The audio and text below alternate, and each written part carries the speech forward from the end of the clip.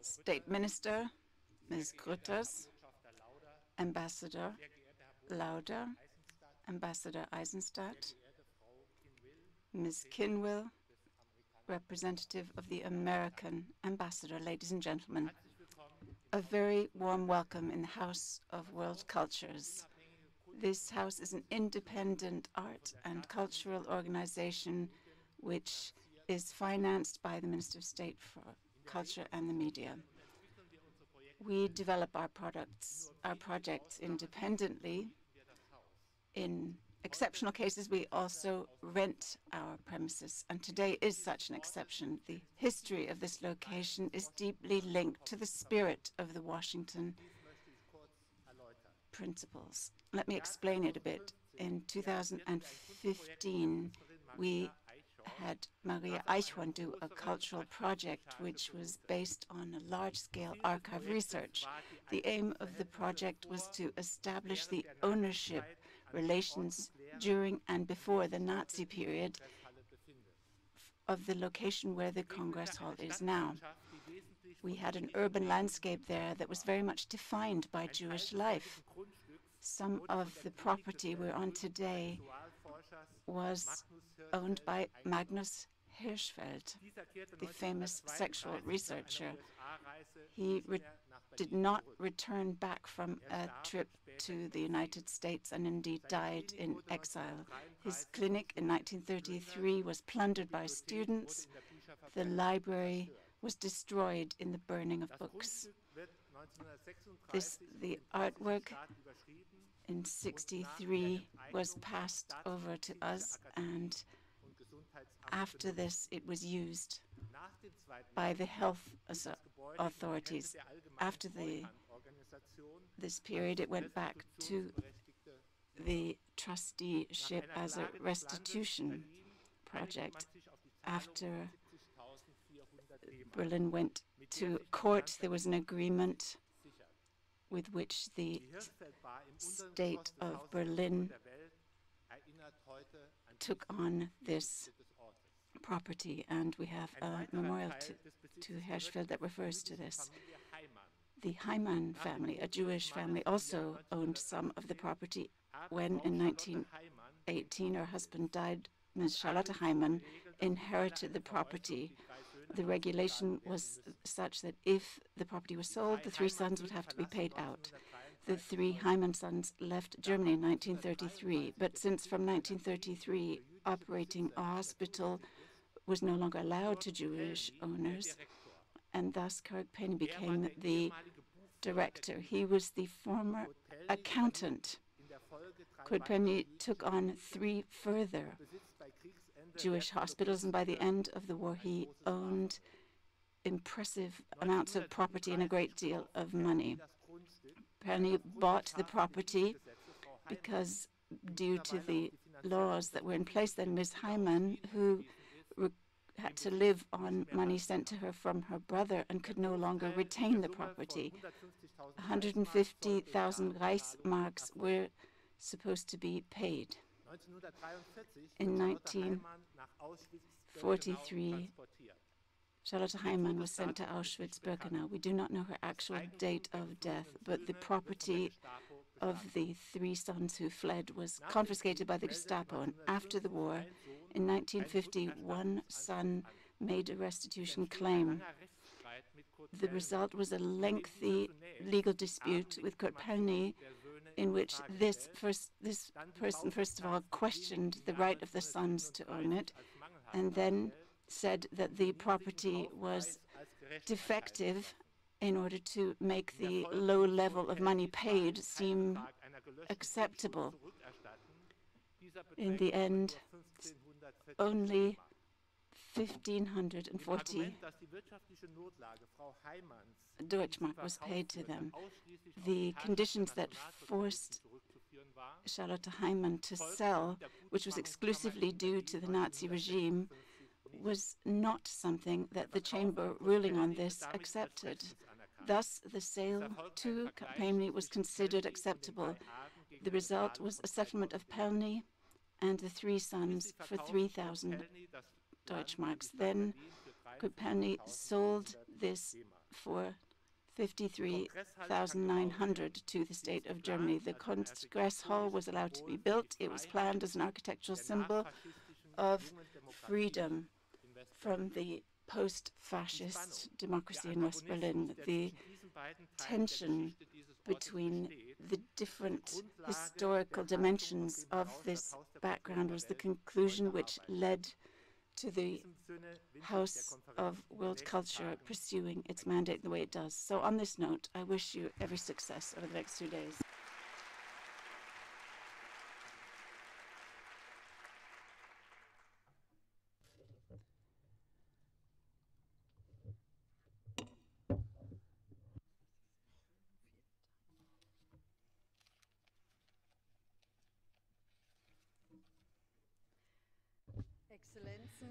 Your Excellencies,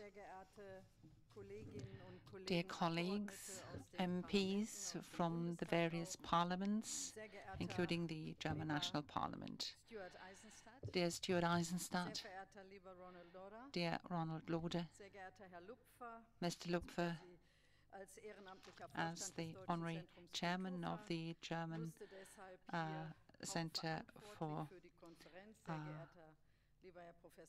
Cultural Loss, dear Mr. Patzinger, as president of the foundation, which is very important for this particular event, namely for the Prussian Cultural Heritage Foundation, the colleague who represents the Cultural Foundation of the German states, colleagues, ladies and gentlemen, but above all, let me welcome those survivors of the Holocaust who are with us, dear relatives and descendants of the many people who had to suffer unmentionable pain through the Holocaust. In 1903, Albert Martin Wolfson, a Jewish collector, bought an Adolf Menzel drawing entitled The Interior of a Gothic Church, one of 32 drawing sheets for which he paid altogether 50,000 Reichsmark in 1903. In 1938, his daughter Elsa Cohen had to sell these drawings in order to finance her escape from the Nazis into the United States. Hildebrandt Gurlitt was the man who purchased this. His accounts state he paid 150 Reichsmark. A hand drawing of Menzel at that time certainly would have commanded a different price. In 2017, finally, the Wolfson family was returned its property thanks to the Scharbinger Kunstfund task force. Last February, I was able to hand over these drawings to Elsa Cohen's descendants. With her biography, Elsa Cohen embodies the fate of many of the people who suffered a similar fate, and in the Gropius building there is an exhibition on the Gurlitt collection dedicated to what happened to such art collected in the Nazi time. This is an illustrative example for the successes that can be made in this area from international academic cooperation. The German-Israeli cooperation in particular is to be appreciated particularly here, not just for historical reasons, but for others as well. That is why it's only logical that this exhibition in a revised form will also be shown in Israel, as well as, I hope at least, in other countries. It has already been seen in Bonn, Bern and Berlin. Berlin. In the first 3 decades of the 20th century, Berlin was the hub of the European art world, and legendary collectors like Alfred Flechtheim or Paul Cassirer contributed to that with their enthusiasm for this artistic avant-garde and its widespread network. Many of those collectors, most of them were Jewish, and during the National Socialist reign of terror, they lost their property. The National Socialists persecuted them, they were looted, they were expropriated. Others, like Elsa Cohen, had to sell what they owned far below their actual value and leave it all when they escaped into immigration. This suffering, this injustice, is not something which can be made good again. Never.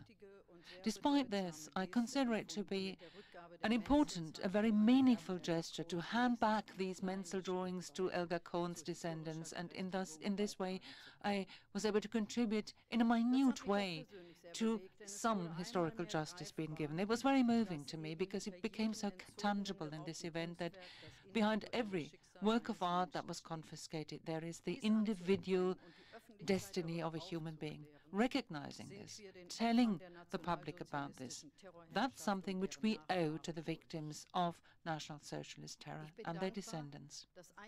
I am grateful that some of them have again made their way to Germany, and once again let me welcome you most warmly. It is you, the descendants, the survivors, who with your own narratives have made it possible to approach what is so inexplicable. When you talk about it, what happened in the Holocaust is more than a chapter in a history book. It becomes confronting the very inhumanity that people are capable for, and which therefore are important to every single one of us on a personal level. That is an insight which we need in order to live up to the responsibility which we will permanently have vis-à-vis the victims. It is due to the insufferable pain that we gave to the victims. And the NS looted art, which was a part of the NS war machinery. It is up to us to research this, to obtain clarity wherever possible, and then to obtain fair and amicable solutions with the descendants that still exist. And that is what the Washington Conference was all about. 20 years ago, in December 1989, this conference was held. And a symbol of this are the so-called Washington Principles and the joint declaration where the German federal government, the German states, and the local and municipal organization all commit to implementing these Washington Principles. They are still the guideline for what we do today. And today, together with the German Foreign Office, I will sign a joint agreement with Stuart Eisenstadt and Thomas Eskeri, the Special Missionary of the United States, for questions pertaining to the Holocaust. And this joint declaration will again reconfirm our commitment. Dear Stuart Eisenstadt, you initiated this Washington Conference 20 years ago. You also managed to negotiate the Washington Principles. I always have to try and look through these other faces and lights to see you. You tried to find fair and equitable solutions, and that really was special for the whole world. And it is your achievement that we need to measure against now and today. Madeleine Albright, the then Secretary of State of the United Nations, United States, who turned out to be a victim descendant herself, she said it was not something where we can make miracles happen, but still we can do all in our power to change darkness to light, injustice to fairness, conflict to consensus, and lies to truth. That is the very least we have to do.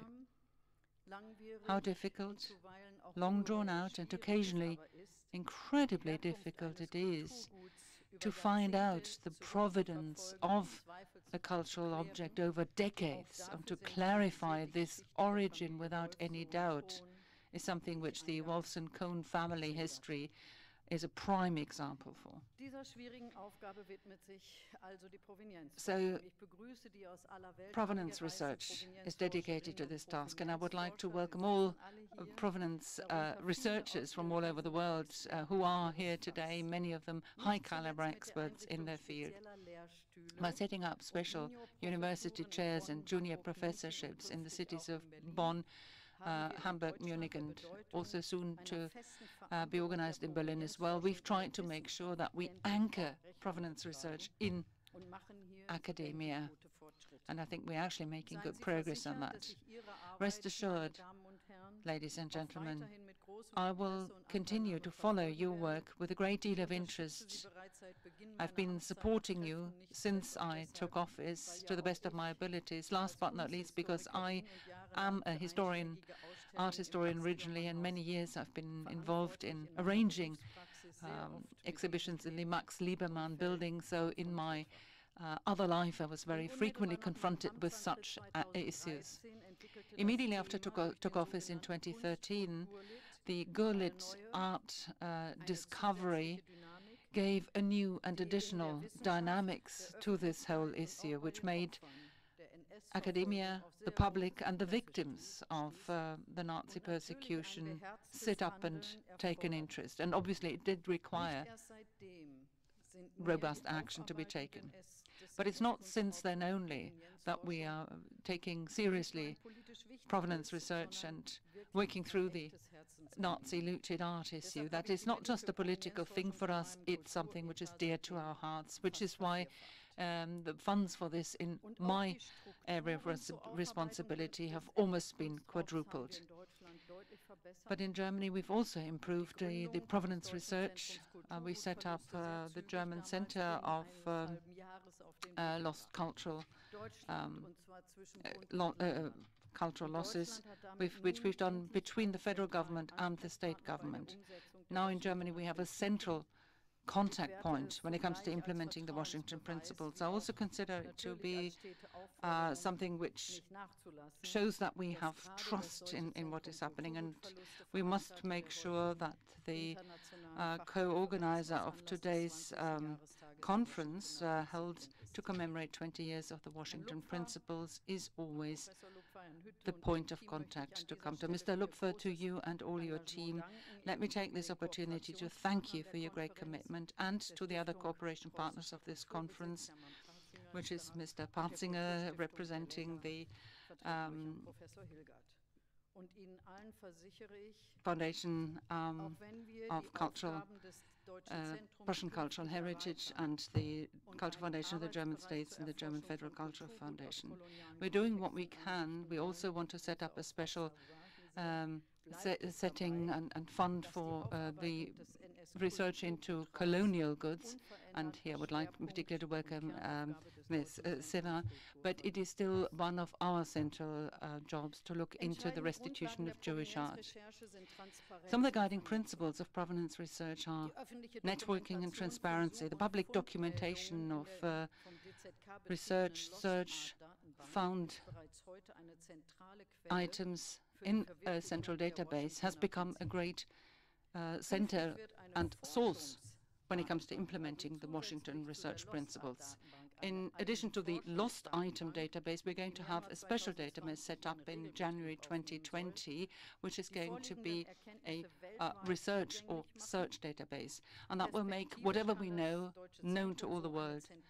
The German Center can in this way be a central platform for exchanging provenance research data, and I think that's more than necessary, and I'm very happy to say that we are on the right track with this. Many cultural organizations, in particular the large museums which are supported by the German government in whichever guise, are very much aware of their responsibility and are showing great commitment in this job, not least by hiring new staff for provenance research in particular. And again, here we emphasize transparency. Databases on their inventories can already be seen online and have to be made available online. To give you one example, the Prussian Cultural Heritage Foundation, for example, with its president who is here, can agree that this is so. They've already got 12 million inventory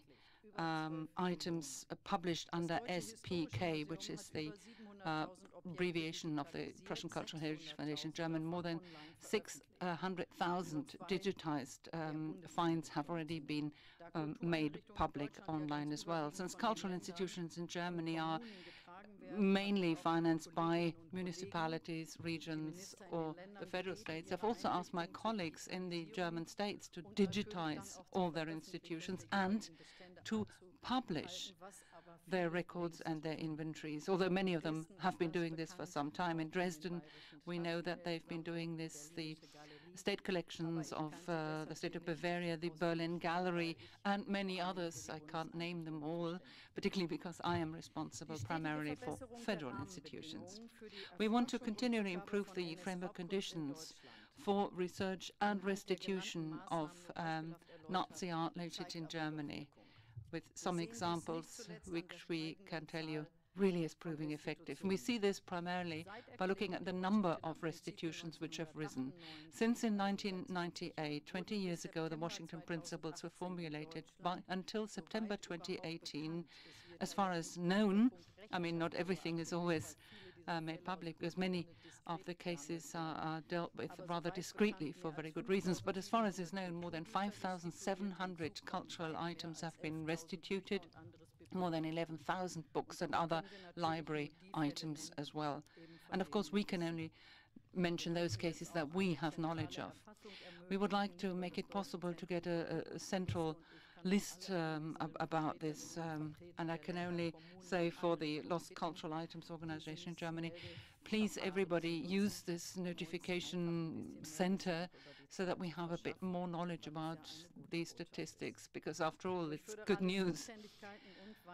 The federal jurisdiction and the fact that restitution has not so far been centrally registered means that the numbers we have so far are incomplete. However, it is clear that many institutions in Germany are really living up to their responsibilities in this respect. Against this backdrop, the occasional criticism and the work of the Advisory Commission on the Return of Cultural Property seized as a result of Nazi persecution, especially Jewish property, is something I cannot share, because it basically shows that many cultural institutions do not need this commission, this advisory commission, to help them, and they do it themselves. The advisory commission is supposed to enter into the fray to achieve an amicable settlement when all other avenues have been closed. Apparently, in a great number of cases, there is no need for this arbitration, and I think that's quite encouraging. Many of the negotiations, partly in order to protect the people involved, are handled in a very unobtrusive and quiet way. And the Advisory Commission, the way it was set up in December 2016, was set up in this vein. And two Jewish members, Raphael Gross and Gary Smith, were also asked to sit on this commission, and that certainly has helped to enhance and improve the work of this body. Of course, despite what has already been achieved, there is no need to lean back and be satisfied. On the contrary, it's absolutely imperative that we keep looking into the effects and consequences of the Nazi regime and to never slacken when it comes to processing its effects. We will always remember that even in Germany today, we've seen anti-Semitic attacks and right-wing extremist trends. And that is why working through the Nazi artistic theft and cultural theft is something which I will continue to work on. I think this is important for the future. I am continually exchanging views with many of you in this respect. Ronald Lauder, President of the Jewish Congress, once again I would like to emphasize you personally, your role, and once again welcome you. I'm very glad, Ronald Lauder, that you've been giving us so much support, but I'd also like to thank you for being open and even critical. Some improvements have been planned in individual matters. Let me tell you what these are. It's something which is personally very important to me, that our efforts to return Nazi-looted art should always be pushed to be returned to their descendants. I have absolutely no understanding for the fact that even today some institutions funded by public money refuse to work with the Advisory Commission. I lack all understanding for that. And that means all museums receiving public funds, that is the museums I can access, and other cultural institutions will be obliged from next year onward, when contacted by the Advisory Commission, should they receive queries from possible claimants, they have to take those seriously and follow them. We can do this because otherwise there can be sanctions levied bearing in mind we fund the institutions. As far as private owners are concerned, owners of collections, private institutions, I can only appeal to all of you. Please do not close yourself off to these matters, but act in accordance with the Washington Principles. So this is an appeal to all private collectors, institutions and museums.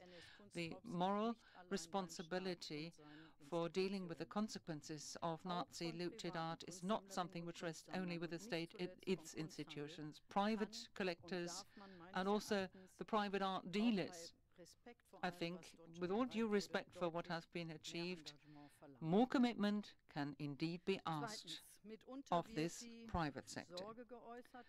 Secondly, people occasionally express concern that for budgetary reasons we might not be able to return such looted art. And this is why I work with the Ministry of Finance in Germany, and we've agreed that we will clarify this at the national level and will make sure that for museums and other institutions of a cultural nature which are liable and subject to budgetary law in Germany, there are absolutely no restrictions which would preclude them from returning art proven to be looted art or stolen art. Many of the issues are also problems with confiscation. It starts with the fact that victims of the Nazi regime or their descendants find language barriers what they account, or the German federal system, which is anything but easy to deal with, is yet another obstacle for them. In addition, the museum landscape in Germany is extremely diversified, making it difficult to find the right person or institution to contact.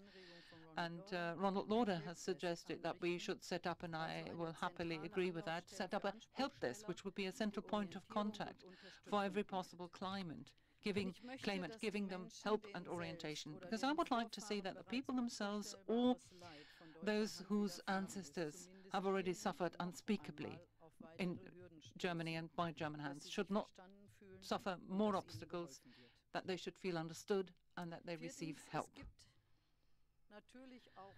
Fourthly, there are of course cases where a potential claimant is not aware of his or her claim. Provenance research has occasionally met some obstacles when it comes to finding the descendants, and they have to do this search. The German Center for Lost Cultural Arts is already providing helpful advice on its website. And yet the search for descendants may be widely dispersed all over the world, can be a very difficult, very cumbersome, very expensive undertaking for collectors, for private individuals. We're happy to help there. And from the next year on, from the DZK, we will try to find material support for the descendants and heirs. So, ladies and gentlemen, you see, even such a big event like 20 years, commemorating 20 years of the Washington Principles, cannot be the final curtain to what we're dealing with. On the contrary, this is a new beginning. And it means that we'll have even more researchers with better tools than before, all still trying to find out the truth. This is one of the objectives of today's conference. And I hope that you will have a very lively exchange here at this conference. And this place, which Mr. Scherer has explained, because he is the director of the House of World Cultures, it is a venue which was once the US-American contribution to the Interbau 1957 International Construction Exhibition, and it was supposed to embody the freedom of an exchange of views. That, I think, is a good symbol also for our conference, which will hopefully open up new vistas for what we all share. Even if we can never really repay what was done, but it is necessary to do all that we can in order to find out what was done by the Nazis, because every single cultural or artistic object which value can be decided and which may also be restituted is one jigsaw in an as yet incomplete historical picture. We need to add to this wherever we can, and we need to recognize its truth. This is something which we owe to the people who were expropriated, who were had their property, often their lives, taken away by the National Socialists. And so this conference is a warning to us. And we have to remember and process all the many terrible facets of the Nazi dictatorship. Never again must Germany be a country where hatred, incitement against violence or incitement against minorities will find an echo, neither at schools or open places, not in mosques nor in concert halls. Remembrance and information, giving attention to the time when National Socialist Germany destroyed millions of people, destroyed the dignity of man in the most basic way. That time can give us a lot of information about the ideology, and this memory can sensitize us for those who prepared the ground for this ideology, this totalitarianism. We see a brutality of language gaining ground. We see that people trying to talk down the scale of the National Socialist crimes. There is silence, either because people were cowardly or because they didn't care. This is what we need to know. The German government acts in the full knowledge of the permanent responsibility of Germany when it comes to processing the crimes committed against humanity by the National Socialists, to keep that memory alive and to work with all our strength to combat anti-Gypsyism, anti-Jewism, Jewish sentiments and all such moves. And it is in this way that we will try to further develop this area. And I would like to say I wish this very valuable conference all possible success. Thank you.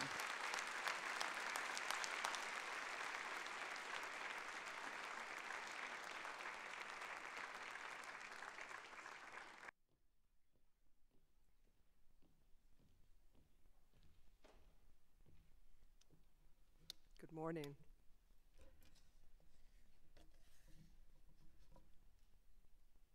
Liebe Frau Dr. Kögelmann, vielen Dank. Professor Lüpfer, Herr Hütte, auch Ihnen und dem gesamten Team des Deutschen Zentrums für Kulturgutverluste danke ich für die Ausrichtung dieser Konferenz. Wir freuen uns über diese einmalige Gelegenheit, about this unique opportunity to take stock of what has been done in the past 20 years and what we have achieved. Minister of State Grütters, I want to thank you for your words and thank you for your strength of leadership in the efforts that Germany is making to give back stolen property and to offer some kind of restitution to victims of the Shoah. The ambassador today. It's a privilege to be here with Ambassador Stuart Eisenstadt, who has powered this initiative from the beginning, and also with Ambassador Ron Lauder, President of the World Jewish Congress and Chairman of the Commission for Art Recovery. Your unwavering advocacy inspires us. And I'd also like to recognize my colleague from Washington who is working on these issues, the Department's Special Envoy for Holocaust Issues, Tom Yazgerdi. Also his deputy who couldn't be with us today, Susan Sandler. Embassy Berlin, in fact all of Mission Germany, relies on our productive partnership with you, and we know our German colleagues do too. So thank you so much for being here today. I am very encouraged to see so much interest on the part of researchers, scholars, curators, and government officials from a number of countries here today. Now, some of you know I worked in Berlin before, just a few years ago, so I'm a Wiederholungstäter here.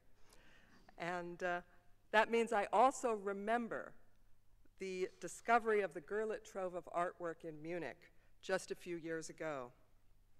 And as the minister said, today, just a few blocks from us, a museum is showing an exhibition dedicated to the Gurlitt story.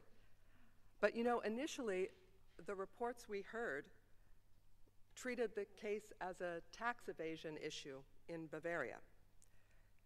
But I knew right away that it was so much more than that. Why? Because of the Washington Principles. I knew Holocaust survivors and their heirs would wonder what it was in that trove of artwork. Were there works that had once belonged to their families? Transparency would be absolutely essential to ensure that artwork could be seen, claimed, and returned to its rightful owners. This was about so much more than resolving Bavarian tax questions. This was front-page news.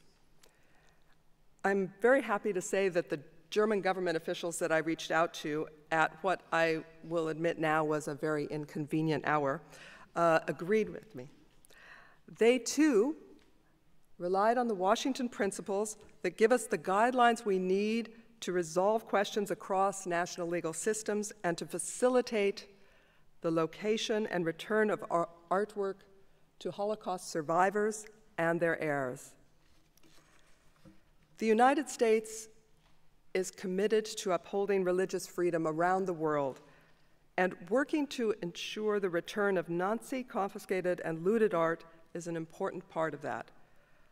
Our Congress passed the Holocaust Expropriated Art Recovery Act in December of 2016, allowing claimants to recover works of art that had been subject to previous statutes of limitation. And just last May, the Justice for Uncompensated Survivors Today Act was signed into law. It requires the State Department, us, to provide a report to Congress next fall on the restitution record of every country which associated itself with the 2009 Terezin Declaration. The United States is active, engaged, and pursuing restitution for those whose artwork was seized. But isn't it extraordinary, the power that these artworks have over time? It's property, yes, but so much more. Art sparks controversy and criticism. Why else would the Nazi regime have felt the need to classify some works as degenerate? Art sparks imagination and debate about the past and the future. It inspires us to pay over our limit, to fight with our friends and relatives over our choices, to debate what to save in a crisis. In an intangible way, whether it's a Hans Holbein or a Jackson Pollock, works of art help define us. They show us everything, from the ravages of war to the challenges of peace. They show us our cities in times of change and the countryside where we seek refuge from chaos. Art holds up a mirror which reflects our societies and institutions. It reflects on the presence or absence of justice in our lives and those of others. Art shows us structures we've built and the values we live by, and they show us ourselves over the generations. Portraits are sometimes caustic and critical, but also sometimes they smooth us out and show us the best of ourselves.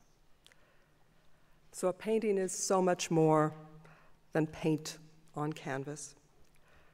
That canvas is the fabric of the lives of our ancestors, woven into our own lives, and especially for the Jewish community, scattered by fleeing the Nazi regime and the Holocaust, art is a vital connection to the past.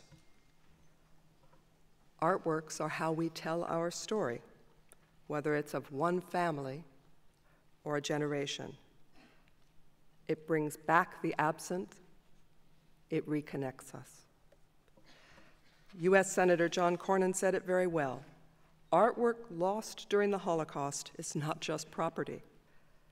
To many victims and their families, it is a reminder of the vanished world of their families.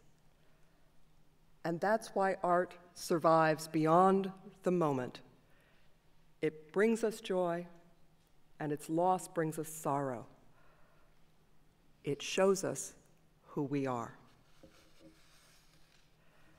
Die Vereinigten Staaten setzen sich weiterhin entschlossen für die Rückgabe gestohlener The United States of America are still pushing for the restitution of art seized by the Nazis to the original owners and their descendants. Only if we bear in mind at all times just how important it is to remember and to return what has been stolen, and to work towards both of these aims every day, can we combat anti-Semitism and intolerance where it rears its hoary head. Together, we will plan our progress and will strengthen all countries to help finally allow justice to come to people who have survived the Shoah and their descendants. Thank you for your attention.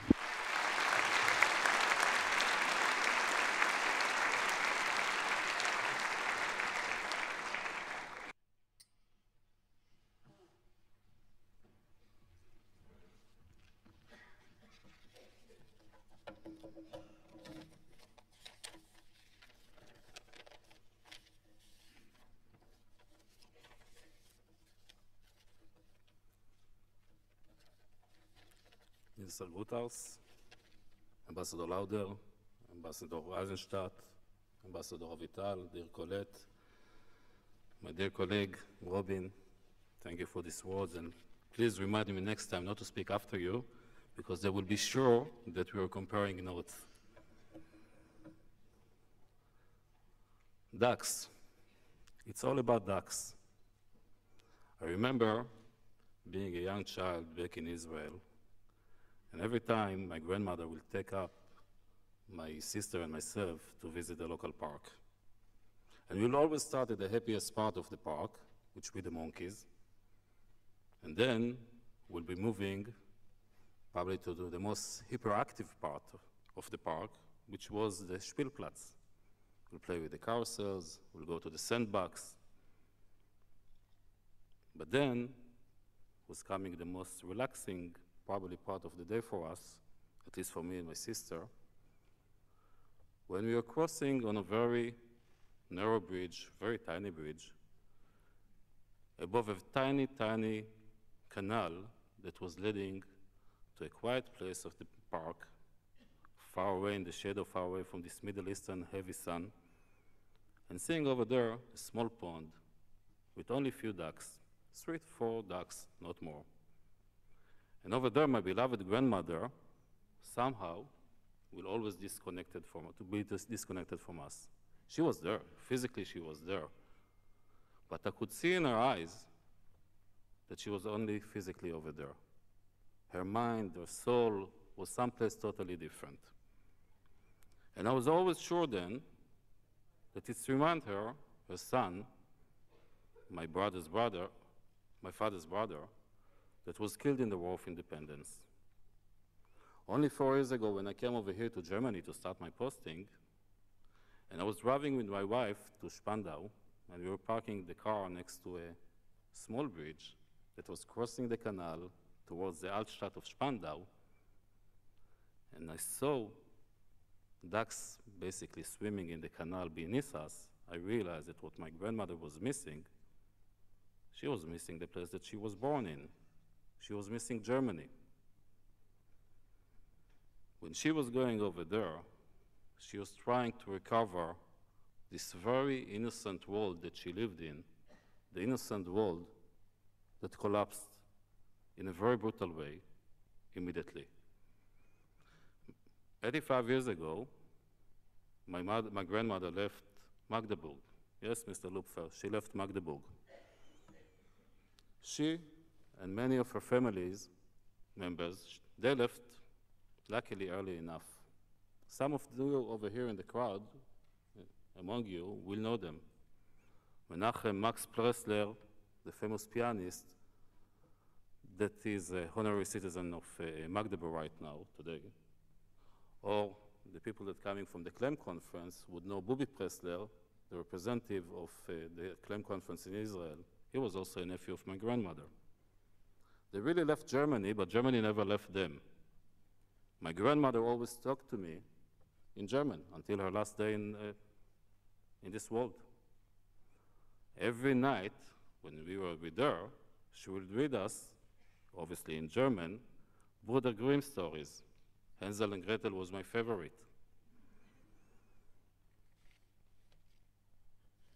Last year, when Minister Gutas was inaugurating the Gurlitt collections in Bonn, I was there. And we were surrounded, Robin, you probably saw it over here in the Martin Gropiusbau, we were surrounded with those amazing pieces of the leading artists of the world, and I haven't seen anything.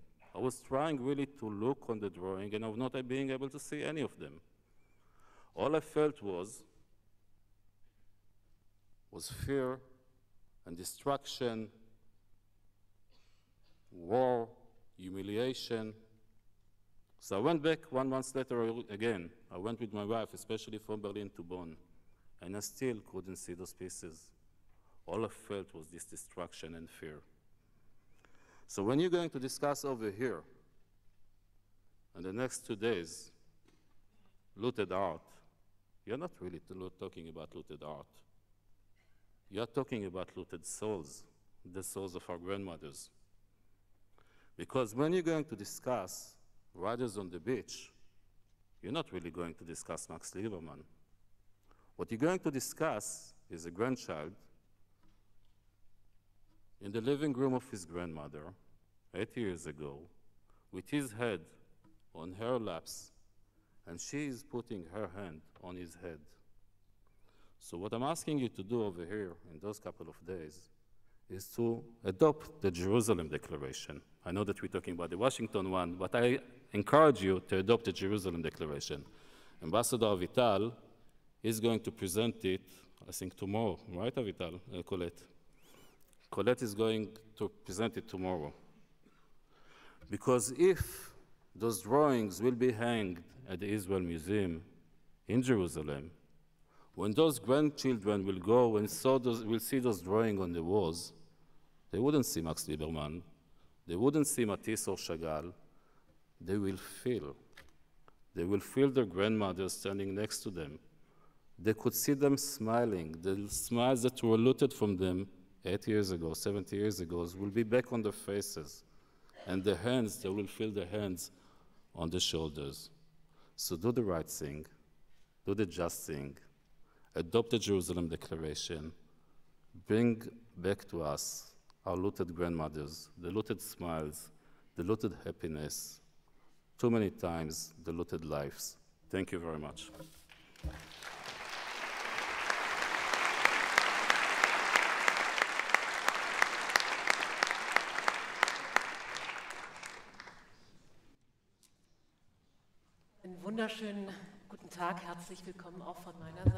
Good day and a very warm welcome from me. I'm Shelley Kupferberg. Together with Sivi Kugelmann, I'm going to moderate this conference today and tomorrow. I would like to take this opportunity to thank you for the welcoming words we heard from Bernd Scherer of the House of World Cultures, from Monika Grütters, the Commissioner of the German Government for Culture and Media, and Avraham Neer-Feldklein, Robin Glenhill. And I would like to thank the interpreters who have a lot to do these days, and I would like to give their names. Thank you to Lilian Astrid-Geser, Barbara Chisholm, Catherine Johnson, and Songo Benturk. Thank you.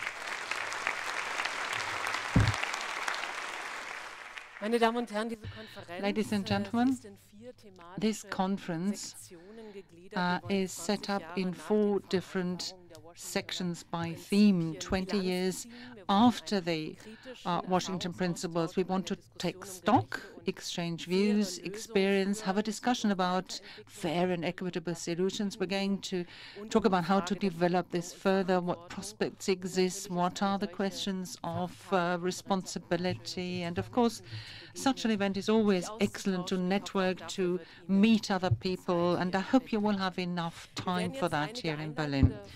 We are now going to hear some introductory presentations, and I would like to ask the first to come is Ronald Loder, the founder of the Ronald S. Loder Foundation, whose name was mentioned several times today. Starting in 1987, this foundation has been funding Jewish educational institutions in many, many countries, including Germany and Austria. And he's also the chairman of the Art Recovery Commission, set up in 1997. And this is the hat he's wearing here today. So once again, also in this capacity, a very warm welcome to you, Ronald S. Loder.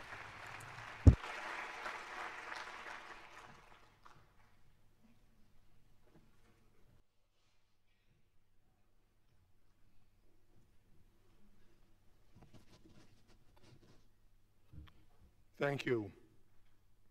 We all know why we're here today. We all know what began here in 1933.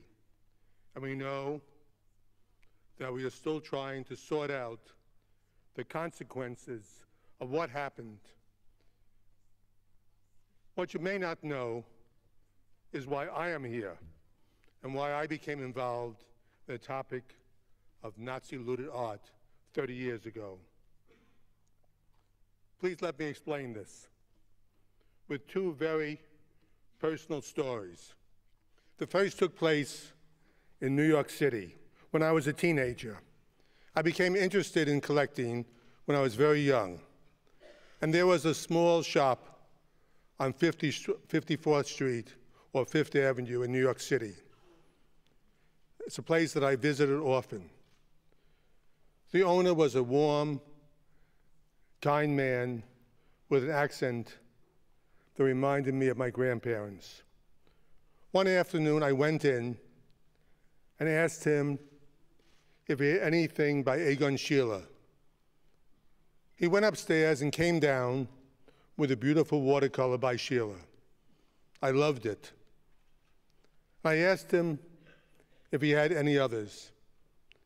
He paused for a moment and then gave me a strange look with an almost embarrassed smile and a slight shrug of his shoulders. And he said, "Once I had more Schieles, but not anymore." I was only 15, but I had enough sense to drop the topic and not ask any further questions.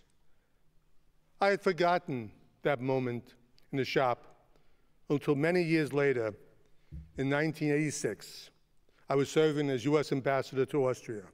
I went to see the Mauerbach Monastery outside of Vienna. The old monastery, built in the 17th century, had been used to store Nazi-stolen art. Most of the monastery was now empty. As I walked down the long corridors, I came across a room that still haunts me. There on the floor were piles of empty frames, frame after frame after frame. Their contents long since vanished. And my mind went immediately back to that kind man in the shop when I was 15 years old and his embarrassed smile. When I asked the simple question, "Do you have any more Schieles?" No, he didn't have any more. But someone did. And that is why we're here today, to finally solve the long-standing issue that I will grant you is complicated and difficult.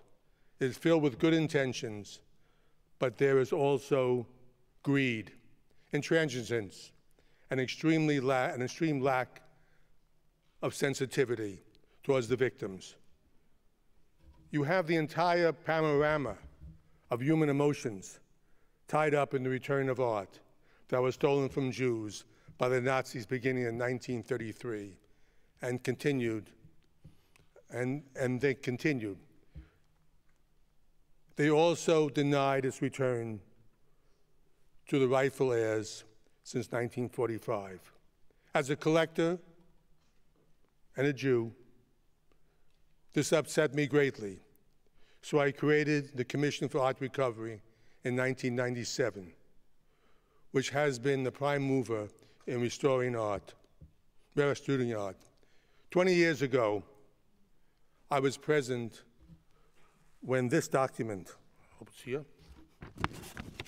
the Washington Principles, was endorsed by 42 countries. These principles set up the most logical and best framework so far for the return of art that was stolen from Jews.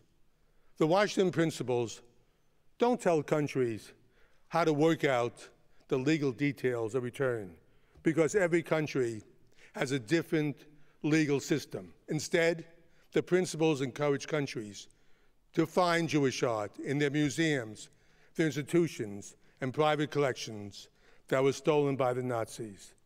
The principles provide a logical framework that every country can adopt and should have adopted. As I said, 42 countries endorsed it, and yet, here we are 20 years later, and much of this stolen art is still kept from the rightful owners. In most every country in Europe, there are different reasons that this has happened, but in the end, it all comes down to one issue. Justice has been denied, and because of that, the old ghosts of World War II won't go away.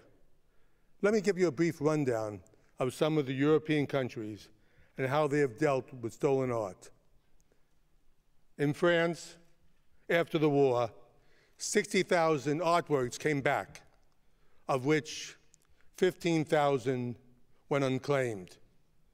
Of those, France gave 2,000 of the best works to its museums and sold all the rest. For 20 years, France has not been able to figure out who owns those 2,000 works in their museums, which is interesting somehow. The auction house Christie's can review 100,000 pieces every year, but France cannot figure out 2,000 pieces in 20 years. The previous Minister of Culture told us she wants to return all stolen works.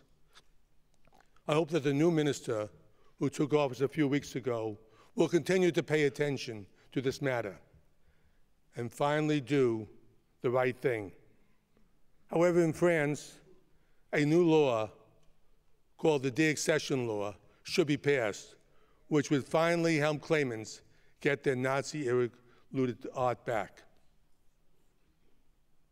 Hungary has spent years and a lot of taxpayers' money fighting the heirs of the Herzog family that own a prominent collection. There are 44 works of art owned by the Herzogs in Hungary's museums. The trial has gone on now for 19 years. There is absolutely no question that they belong to the Herzogs, yet Hungary has not and will not take responsibility for what happened. The property of the Jewish citizens, in the end, I believe, the courts will decide in favor of the Herzog family. The case is that clear-cut, and Hungary should spare itself the embarrassment of losing this case and giving back the paintings now, and get credit for doing the right thing. Everyone, especially Hungary, will be better off in the end. In the Netherlands, which was once very responsible and took the moral high ground on this issue, things have sadly changed. The Dutch have argued that if a painting was sold by the owner, then it was not stolen. But in reality, the owners had to sell their works to survive. Now the Netherlands also say it must examine Who has a greater interest in a work? The museum that has illegally possessed it for decades, or the claimant who was denied possession of the work? I realize the museum grew attached to the work over the decades, but let me remind you, these works were stolen. In the United States, if a person is holding a stolen object, he is just as guilty as the thief who grabbed it in the first place. Nazi-looted art in Europe should be no different. Poland has been fighting the return of all the art taken from its museums after the war, which was certainly a crime. But when anyone questions the stolen art taken from Jews and hanging in Polish museums, things are different. Then Poland says, time has run out for anyone to claim them. The question is, who set up this arbitrary clock? Spain. Spain decided that since it was neutral during the war, it is not responsible for doing the research to find out which works of art ended up in Spanish museums during and after the war. In 1995, the Thyssen-Bornemisza Museum acquired an entire collection, which included stolen works.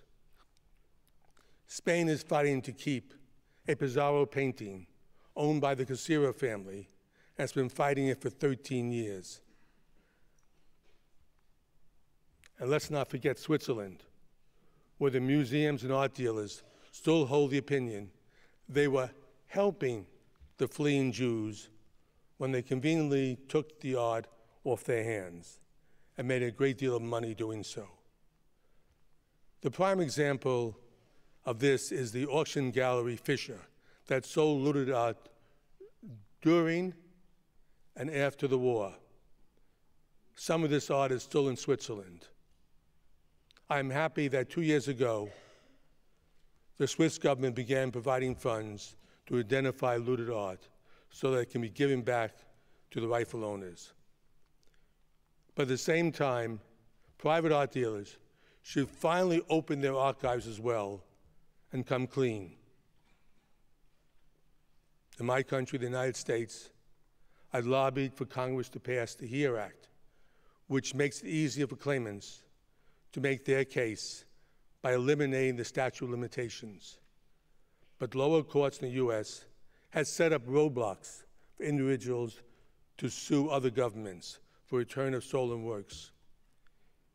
If you've seen the film, The Woman in Gold with Helen Mirren, you saw a vivid example of these court cases. In the case of the Norton Simon Museum in California, two paintings, Adam and Eve by Lucas Cranach, was held up in the U.S. courts for years over new technicalities. All this shows that there's still problems today over stolen art in the U.S. as well. And finally, the one country that bears the greatest responsibility, Germany. Since 1945, I believe it would be hard to find a more responsible country than Germany on so many different fronts. Your behavior, your commitment to Holocaust awareness is exemplary and should be followed by all nations. I think the problems that have arisen in regard to return of Nazi-looted art are more institutional than personal. State Minister Grütters is a perfect example of someone with the best of intentions, but who is constantly blocked by a frustrating federalism and bureaucracy.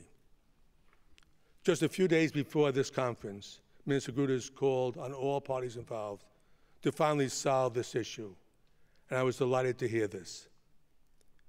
After the discovery of the Gurlitt collection in 2014, Germany showed a strong commitment to push for restitution, but too often we have seen countries only reacting to events, only reacting to events like Gurlitt, instead of initiating the process on their own before such things are discovered and get the media's attention. It was very unhelpful when Dusseldorf first canceled an exhibit of Max Stern and then reinstated it under pressure while also holding up restitution cases. There is also a problem with German auction houses that still sell their works throughout Europe without proper provenance. In some cases, they sell looted works and the purchaser gets a clean title. This is plain and simply laundering art. The most important step would be and must be the total transparency of all museum collections. And in our age, that means digitalization. We need this with all public archives as well. That is why I've initiated the Jewish Digital Cultural Recovery Project, which will make all the relevant archival information accessible to anyone. I'm sure there are officials and researchers that have done and continue to do the right thing. But you have a system stuck in a Byzantine bureaucracy.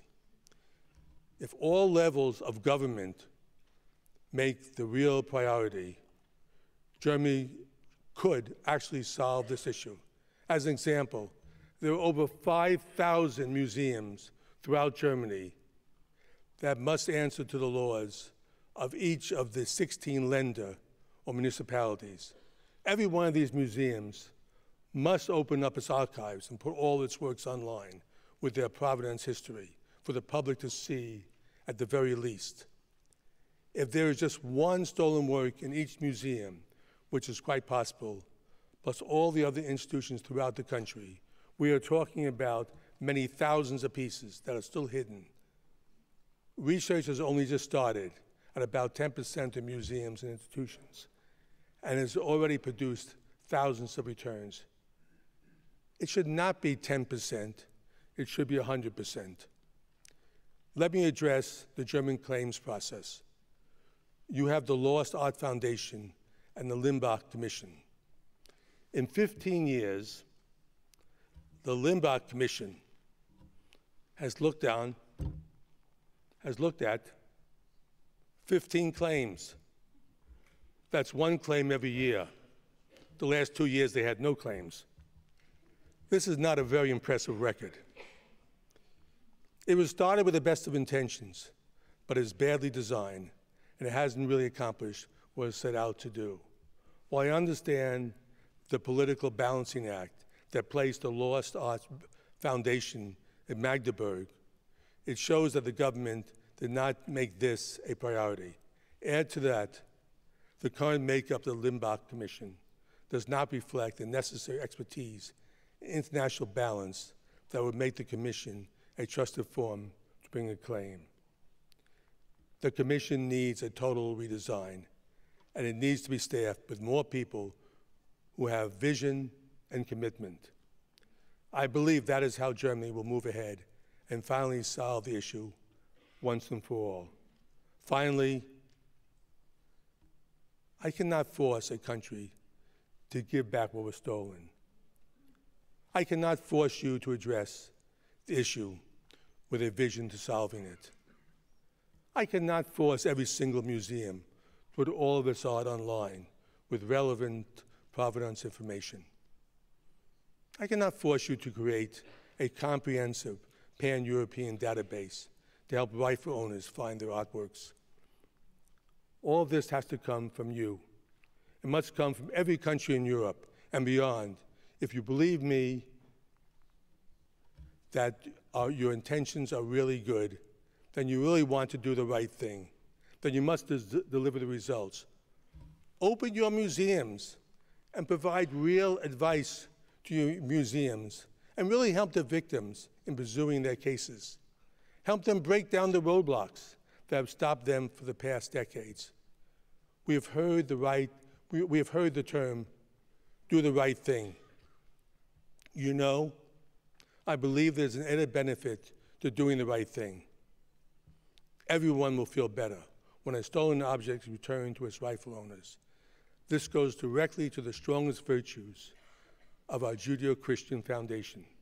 We teach our children right from wrong when they are small. We do this because we know it is one of the major building blocks of our civilization. We all have that responsibility. You, here in Germany especially, have the responsibility to do the right thing. So your children and their children will not have to continue to live under this dark cloud. Do it so Europe is remembered for its virtues, and do it for that kind art dealer I met when I was 15 years old, who I think is smiling down on us by finally making this right. Thank you. God bless you.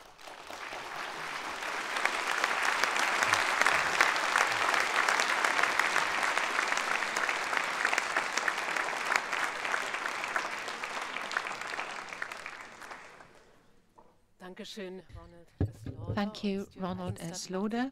And now Stuart Eisenstadt is getting ready. As I can see, his name has been mentioned previously as well, ladies and gentlemen. He is the architect of the Washington Conference. Stuart Eisenstadt, both lawyer and diplomat. He, in 1998, was one of the founding fathers of the Washington Conference on assets of the then time of the Holocaust. He had several important jobs in his life. He was U.S. ambassador at the European Union. He was had various ministerial jobs, wrote books, Incomplete Justice being one of them. Welcome. We're happy to have you with us.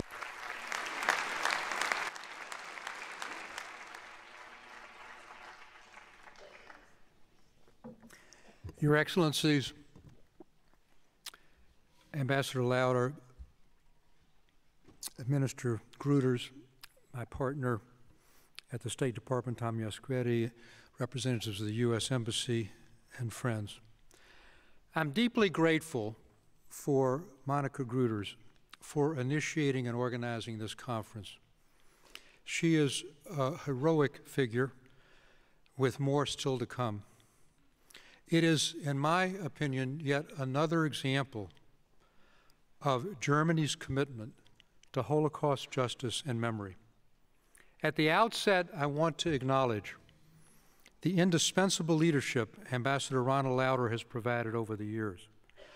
And his remarks are all the more reason that it's crucial that we use this specialist conference to launch at the highest political levels the implementation of the Washington Principles by all of the 44 countries who adopted them.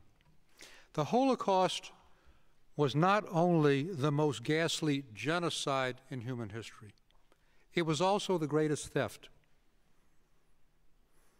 And that theft was not simply an effort to get compensation for the Third Reich by selling artworks and cultural objects and instruments and books. It was an effort commensurate with the Holocaust itself to wipe out all vestiges of Jewish culture.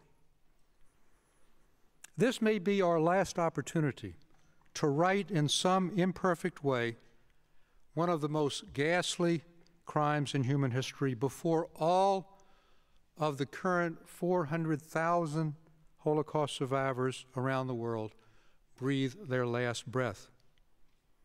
The impetus behind the Washington Principles, which myself and my colleague who's here, J.D. Bindernagel, helped produce, was never simply to get back expensive masterpieces, although that's what garners press attention.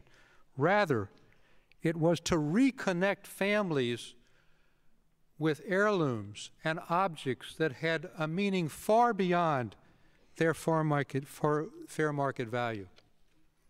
Experts estimate that a staggering 600,000 paintings were stolen, of which 100,000 are still missing, and when you add other effects, they run into the millions. As they crossed the German border coming toward this very city in 1944 and 1945, a group called the Monuments Men of art experts and historians embedded in the U.S. Army collected tens of thousands, indeed hundreds of thousands, of these looted pieces, took them to collection points, and then returned them to the countries from whom they were stolen, being unable in the chaos of war to find the owners, relying on those countries to find the owners in their own countries. This reliance was unfortunately often misplaced, and many of these works were simply incorporated into the public collections of those countries to whom the Western Allies returned them. It was to correct this problem that we launched the Washington Conference 20 years ago, reaffirmed by the Terezin Declaration of 2009, and they'll be in June of 2019, hosted by the Czech government, the 10th anniversary of that declaration. And we have made giant strides toward achieving the goals of identifying, publicizing, restituting, and compensating some of that looted art, cultural objects, and books. But we must candidly confront the unfulfilled promises we solemnly made. A fair assessment of the Washington Principles is that the glass is half full, but that is not satisfactory. It's time for one last push to correct the flaws in implementing the Washington Principles, both in my own country, in the United States, and throughout Europe, who still have Nazi-looted art in their possession. With the assistance of a digital technology we knew nothing of at the Washington Conference 20 years ago, there is no excuse for failing to have the widest distribution of information about Nazi-looted art and cultural property. No museum, state-controlled or private, no art gallery or collection, no auction house, no private owner should want to hold onto or deal in Nazi-looted art, stripped in the most violent way from its owners. Every nation that committed to the Washington Principles should recommit themselves today, along with the Terezin Declaration, to redouble their efforts to identify, publish, restitute, or compensate, or find other just and fair solutions when an owner or heir has a legitimate claim. Let me first review the successes of the Washington Principles, the first of which is a profound change in the way the entire art world does its business.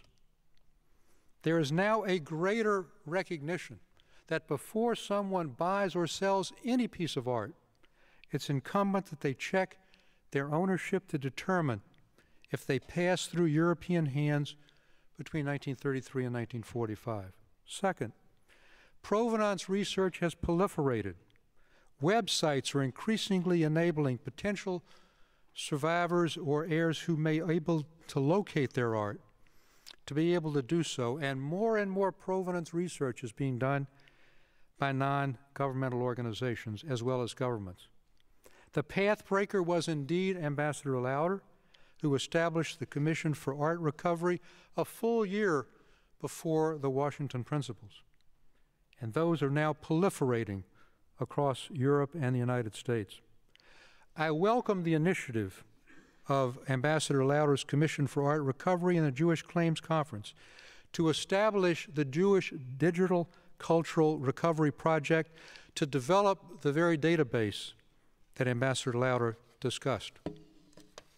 The American Alliance of Museums, I'm proud to say, has almost 30,000 works from 179 of its American museums listed on the Nazi-era provenance information portal, admittedly faulty though it is, and we'll discuss that later. In addition, Austria and France, Germany, the Netherlands, and the UK have websites listing suspect art that may have been confiscated by the Nazis, and in 2017, for the first time, the French listed all of its MNR collection. Third, the Washington Principles have stirred and spurred 5 European nations to create panels to resolve claims in a non-litigation format as we anticipated at the Washington Conference. Germany established its advisory commission called the Limbach Commission in 2013. It has many of the imperfections that Ambassador Lauder mentioned. Importantly, very importantly, in 2016, its membership was expanded to include outside experts. And shortly before this conference, Monica Grütters announced another major welcome reform that could be transformative. And that is, for the first time, the Commission will be able to hear a claimant's argument that it has had its art taken without the approval of the museums funded by the federal government, which had previously been able to block those claims. Indeed, since Monica Grütters has become the federal government's Commissioner for Culture and the Media, there's been a welcome acceleration. She's increased the budget from 1 to almost 7 million euros for museums to be able to afford the difficult work of provenance research. She helped establish the German Lost Art Foundation, which is the sponsor of this conference. And she is beginning to set a standard. The Austrian Restitution Advisory Board has been a model of commitment to restitution. While there are obviously problems with all these, their progress is significant and admirable. The Netherlands created the Dutch Restitution Commission to review claims against the works of art located in their so-called NK collection. That is, art forcibly stolen by the Nazis from the Netherlands, taken to Germany, then returned back by the Allies afterward. There's been some backsliding, which I'll talk about momentarily.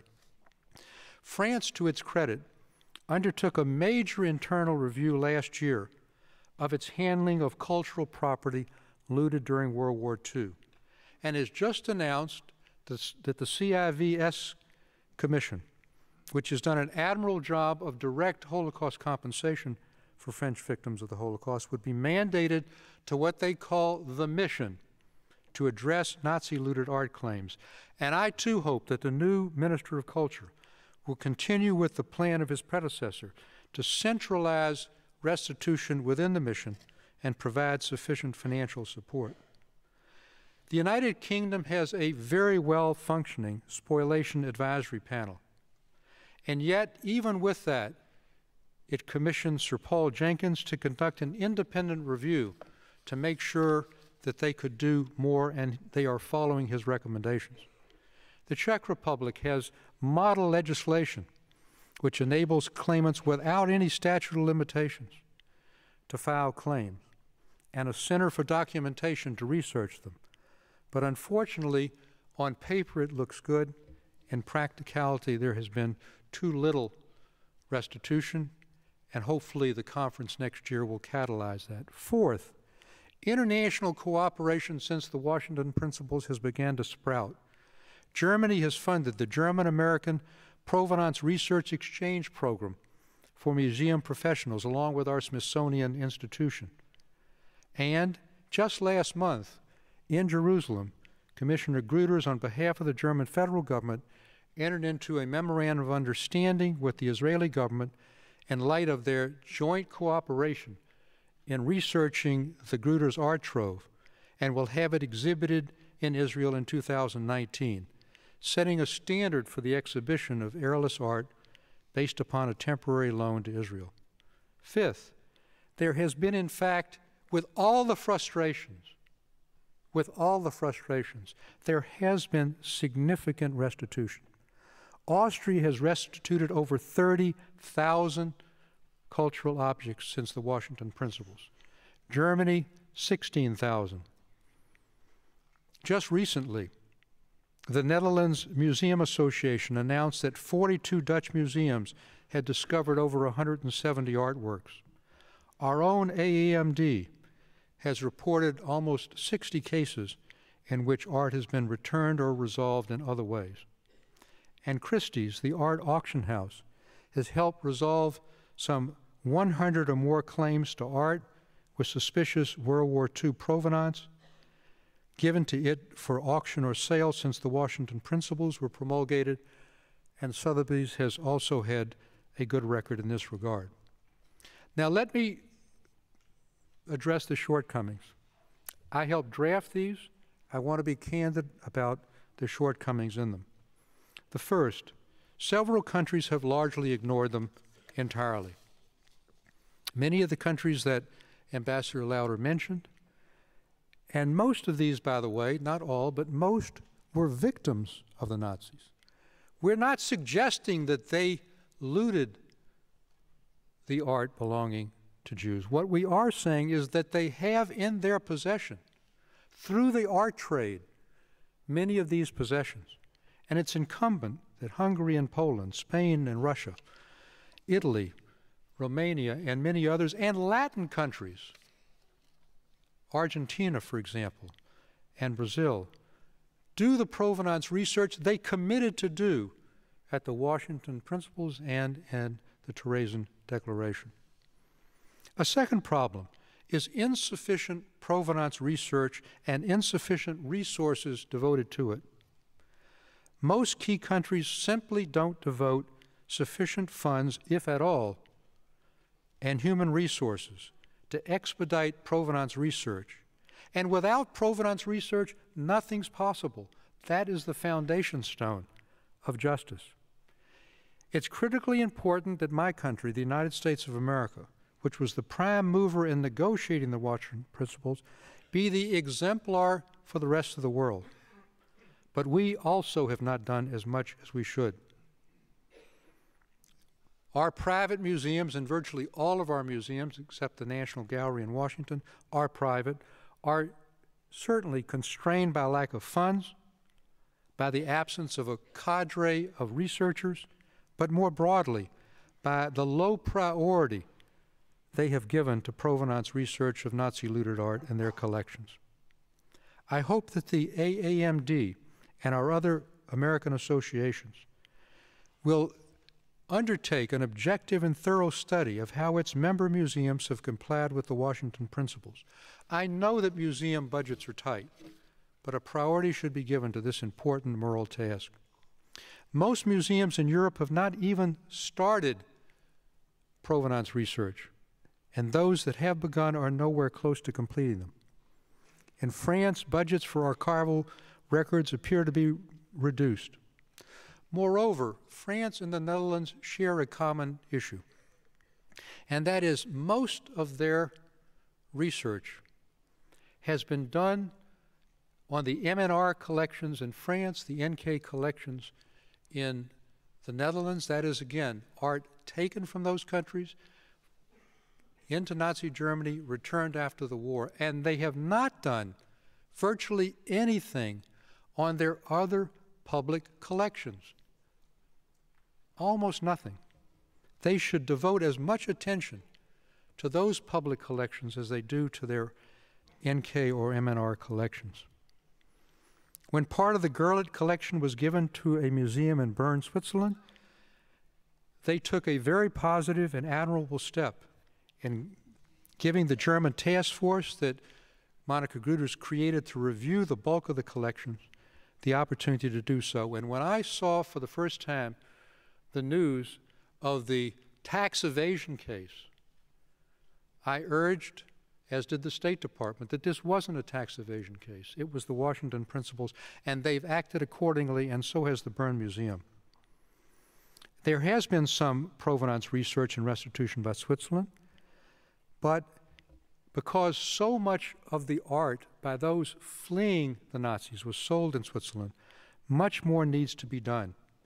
And Switzerland could make an enormous contribution to the Washington Principles by opening their private museums and archives and those of their art dealers for accessibility. Many German federal museums have done significant provenance research, but it's very important that there be, and I say this, Commissioner Grütters, a centralized effort to collect all of these together, to give us a sense of all the provenance research that's been done, the results in identifying problematic art, and what remains to be done. A third problem is that several of the European art advisory panels have significant flaws. France, again, to its credit, is targeting the CIVS to do this work, but because France has no law permitting the de-accession of artworks from its public museums, the most it can do is provide compensation, even for a completely legitimate complaint. The Netherlands is a puzzle. They had a remarkably enviable record. They were really path breakers in returning art and in having a very excellent panel. And yet, very recently, they introduced this concept of a balance of interest, that you balance the emotional attachment of the claimant against the importance of the public museum keeping the art. That's, if I may say so, totally contrary to the Washington Principles and contrary to the best of Dutch intentions of what they had done in the past. I welcome again the reforms that Ambassador Gruder is putting on in the German Limbach Commission. And let me say it very clearly. I don't think anybody has negotiated more with Germany on Holocaust issues than I have over 20 years. Billions of dollars of recoveries, both with my U.S. government hat on and for the Jewish Claims Conference. But just as you've so meaningfully done for decades in negotiating compensation for survivors, perhaps, the federal German government could also accept responsibility for just and fair solutions, not only in your federal museums, but also in the museums of your lender. And I know the importance that the lender have in this, but this is a unique situation.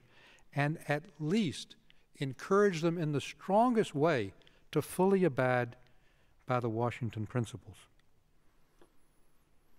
Despite Germany's recognition that the Washington Principles apply to private museums as well as public ones, there have been virtually no restitution of Nazi-looted art in the hands of private foundations and individuals.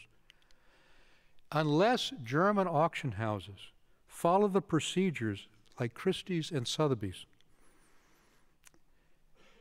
we are seeing on a regular basis Nazi-looted art being placed on the art market, denying survivors or their heirs the opportunity to make claims.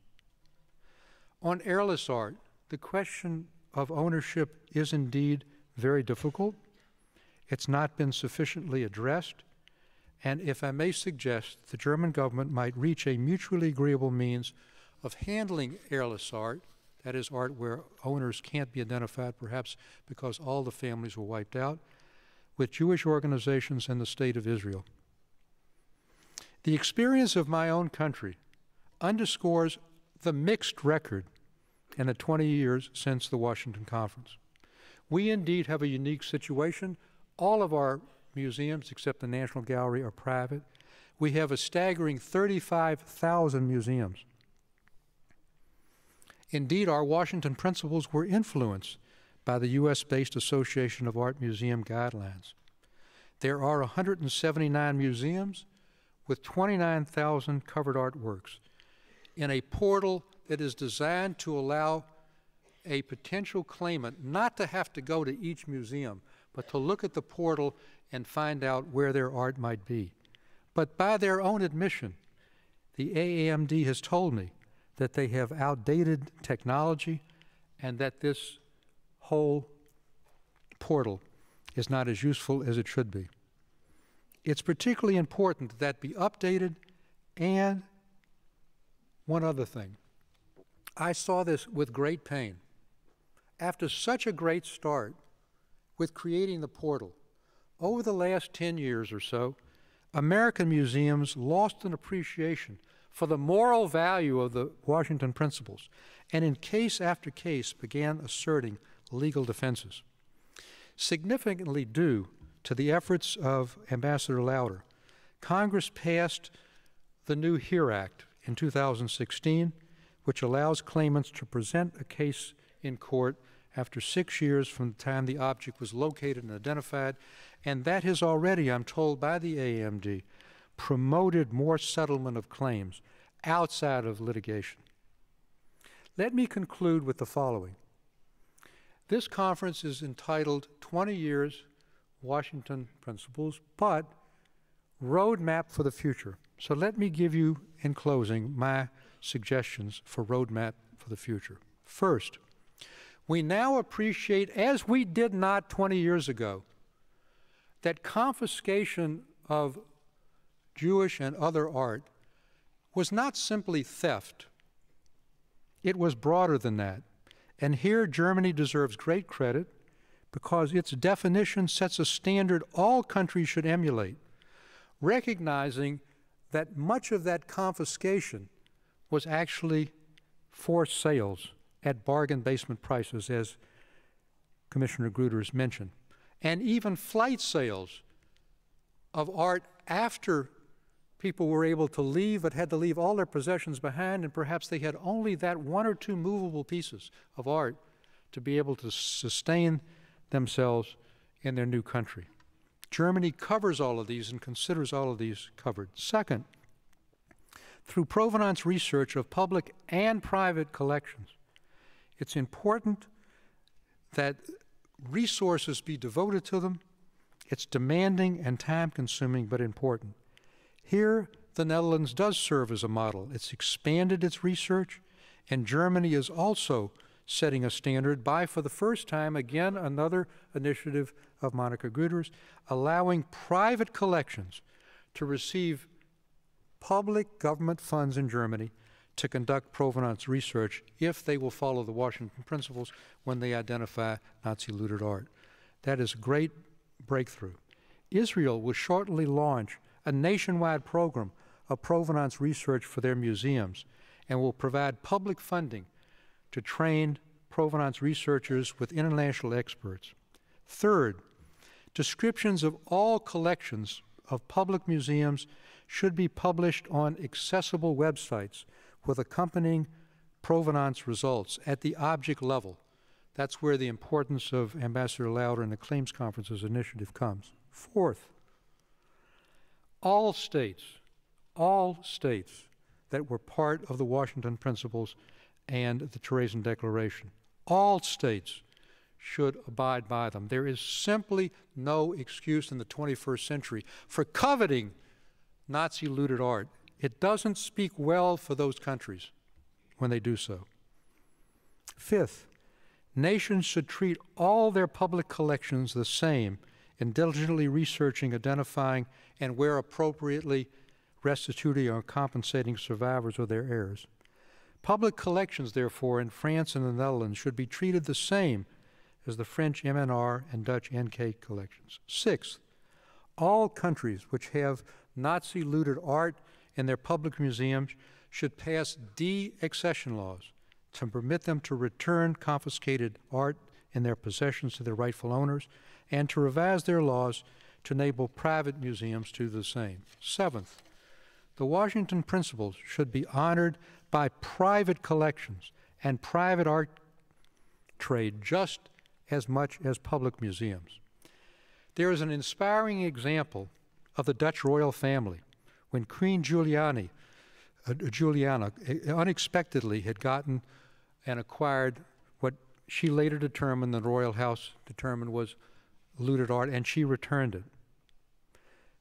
European nations have not successfully addressed Nazi-looted art in private collections. It's being recycled by the private trade and by auction houses here. No private collector or private museum should want to traffic or keep stolen goods, especially Nazi-looted art. And here I want to, again, pay special attention because this is a best practice of two large auction houses, Christie's and Sotheby's, in New York and in London. They have set a global standard for the private art market. I urge all European art and auction houses to follow. They have full-time staffs. Monica Dugo is here, Lucian Simmons is here, and their staffs, and they have a unique agreement now with their consignors. They simply will not sell anything that's tainted. Christie's has actually published guidelines in this effect, and Sotheby's more informally. This is a template for private settlements. They've successfully been able to reach agreements with the consignors on behalf of the original possessor of what turns out to be Nazi looted art and the families. It can be done where the will is there. And I urge European art dealers to follow the example of Christie's and Sotheby's. I also urge our own American Dealers Association to encourage all of its members through their code of ethics to follow the Washington principles. Switzerland has made a good start in regulating their private art market, but it doesn't appear that it applies to Nazi looted art. But the framework is there, and I'm pleased that they're beginning to fund research into their provenance. The AAMD, our own association, has pursued its guidelines for over 240 private museums, and they are finding just and fair solutions done privately and successfully. Eighth, nations with public museums should establish one point of contact to help claimants navigate. We have a Holocaust Claims Office of the New York Department of Financial Services that does this, but it's highly underfunded. Ninth, there should be no time limit on bringing claims if the complete identification and location of the art was not previously known. Then reasonable time limits can be set once the identity and location of the object is known. 10th, decisions by the national panel should be posted on the internet, the reasons for their decisions given, and translated into several languages so that they can serve as useful guideposts for future action by the other panels. 11th, and I say this as a former ambassador to the EU, more engagement by the European Union would be very important while recognizing member states retain sovereignty in cultural areas. There's a very positive development. The Committee on Legal Affairs of the European Parliament just last month has a draft report recognizing at the European level the Washington Conference principles, recognizing that insufficient attention has been paid at the EU level to the restitution of art, urging the European Commission to support a cataloging to gather data on looted cultural art across all of their 28, soon unfortunately 27 member states. It calls on member states themselves to make all necessary efforts to adopt measures in favor of Nazi looted art. And 12th at last is heirless art. This is directly covered by the Washington principles in name, and I know it presents daunting challenges. But with improved databases, more detailed provenance research, more readily accessible genealogical information than we could possibly have imagined 20 years ago, there is a new need to try to locate heirs. And if they can't be found, creative solutions can be used, such as using heirless art as an educational device through loans to Israel and other countries for exhibition, through displaying, as France does, by the way, when their artworks are done with unknown Jewish families, saying so that when a visitor comes and looks at that art, he or she can understand that this was taken as part of the Holocaust. And in some cases, Austria, as a last resort, after all of these have been done, has sold them with the proceeds going to Holocaust survivors. In any event, the ownership of heirless Nazi-confiscated art was taken from Jews and shouldn't be the current, considered the owners by the current possessors and incorporated permanently into their collections. We need to have creative solutions between the governments, their Jewish communities, international Jewish organizations, and the State of Israel. In conclusion, this Berlin conference gives us, again, perhaps the last opportunity to get new energy and new momentum behind fulfilling the promises of the Washington principles. We must not turn our backs on Holocaust survivors and the memory of those who were killed. We must not let history's verdict be one of disappointment that we had the opportunity and we failed to fulfill the commitments made by the Washington principles and the Terezin Declaration. We've come so far in the right direction in the past 20 years. Now it's time to go the rest of the way, to rise to the challenge. We can do it We must do it. Thank you.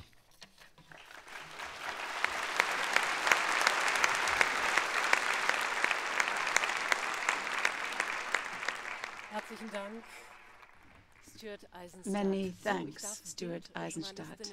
So now I would like to inform journalists who are taking photographs to tell you that in conference room 1, there's the signature of a joint declaration of the implementation of the Washington Principles. Stuart Eisenstadt is heading there now, and that will be a photo opportunity for you in conference room 1. And while we will continue here, we are going to push lunch back a tiny bit. You may have noticed that we are not quite within our schedule. Gilbert Lupfer has been referred to a number of times since 2017. He has been the head of research and cooperation in the Dresden art collection, and he is going to take stock at this point. You have the floor, sir.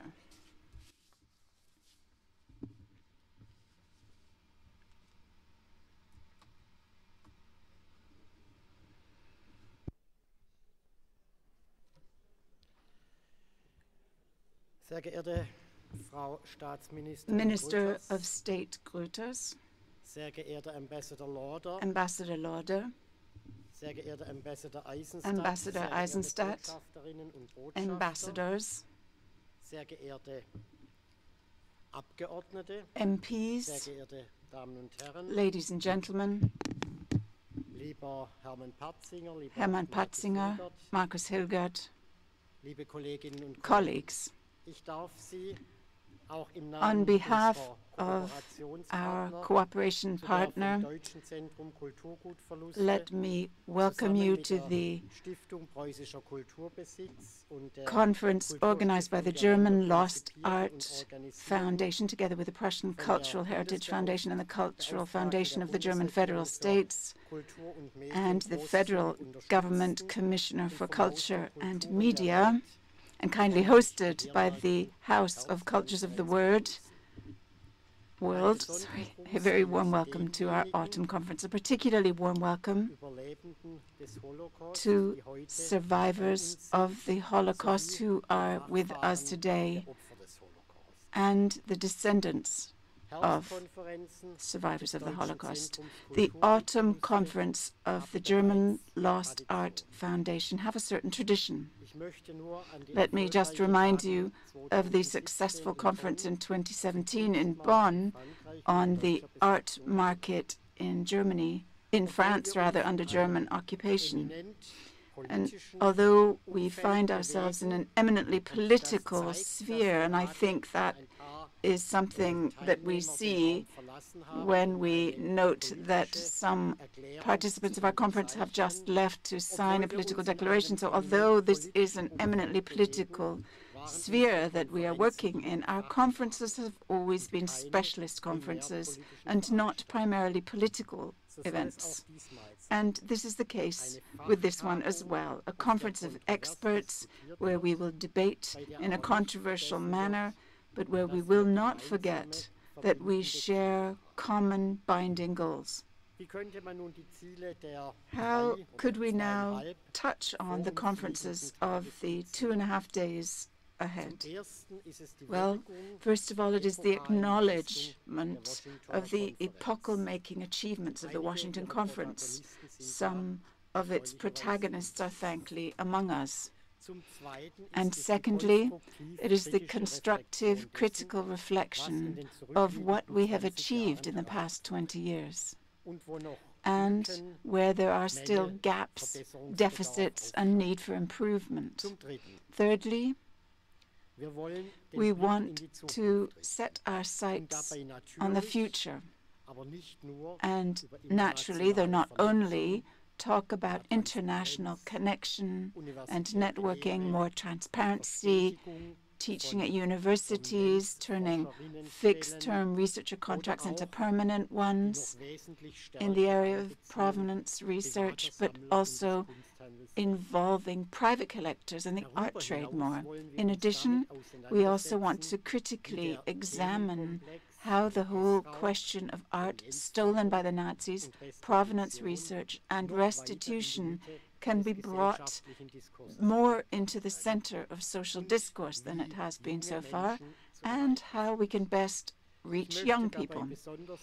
I would like to draw attention to our workshops on the third conference day, particularly, which are an intrinsic part of the program as a whole, in which questions of exhibiting, of data protection, of communicating these ideas, of seeking heirs, all of these issues will be discussed there. For the German Lost Art Foundation, it is an honor to be the organizer of this major international conference. This role reflects the importance that we have achieved with our work in just a few years, really. In Germany, the local, regional, and national levels of the government have commissioned us as key point of contact in all questions dealing with lost art, particularly art stolen by the Nazis. We fund, animate, support, advise, and coordinate, always in cooperation with, at times, critical, even demanding partners like the Jewish Claims Conference, who regularly hold up a mirror to the institutions in Germany, the Provenance Research Working Group, in which professional experience of nearly 20 years is gathered, or the work in the libraries, or the Central Institute for Art History. Now, I would just like to touch on a couple of points from our wide-ranging area of activity. At the focus is financing projects from public funds that we organize with the support of the Government Agency for Culture and Media, as well as our very committed funding advisory board. And this is an area where I believe we are very successful. Every cultural institution in Germany which suspects it may have artworks stolen by the Nazis is now put into a position that they are able to investigate this suspicion in a targeted professional manner. More and more institutions are using this option. Increasingly, even small institutions far from the big cities for whom special support offers have been developed. The range of museums has been considerably expanded, and we now specifically target university collections or museums of technology. Private collectors can also be supported since 2017 in provenance research, even though there's certainly a real need to catch up in this area. We have already been successful when it comes to the reconstruction of scattered private collections. An example is the Mosse Art Research Initiative, MARI. This is excellent cooperation of a number of different partners, and we will hear more about this project later. In this case, cooperation with the heirs is essential, and in other connections, this cooperation with the heirs will continue to gain significance. Already now, the Foundation is a point of contact and an information center. This is true, on the one hand, for institutions who have identified artworks confiscated by the Nazis and who are now seeking heirs of the original owners. So far, methodical information has been offered at our website, and later they will be able to actually apply for funding to fund the search as well. And what about the former owners or their descendants and heirs? They have often contacted us, and we have been able to offer them advice. This is a service we want to expand.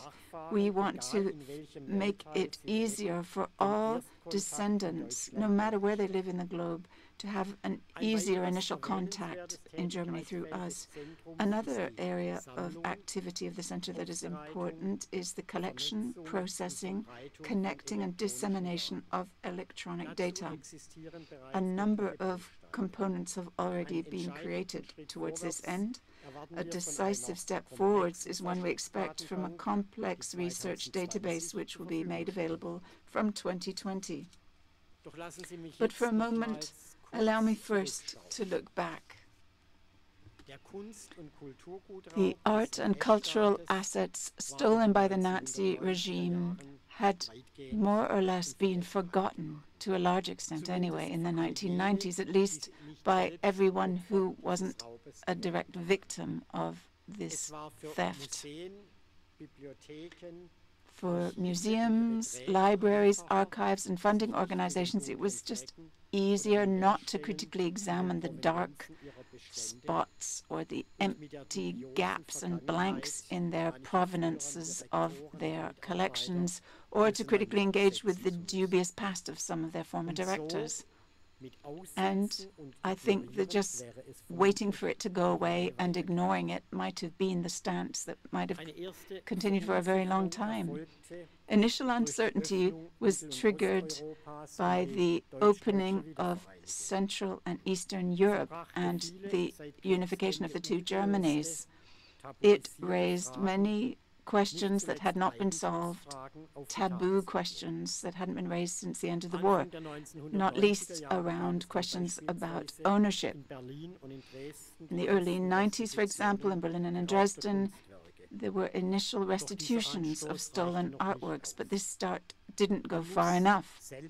We need to admit self-critically that the impulse impulse did not come from Germany and did not come from another European country either. It did not come from museums or libraries or universities.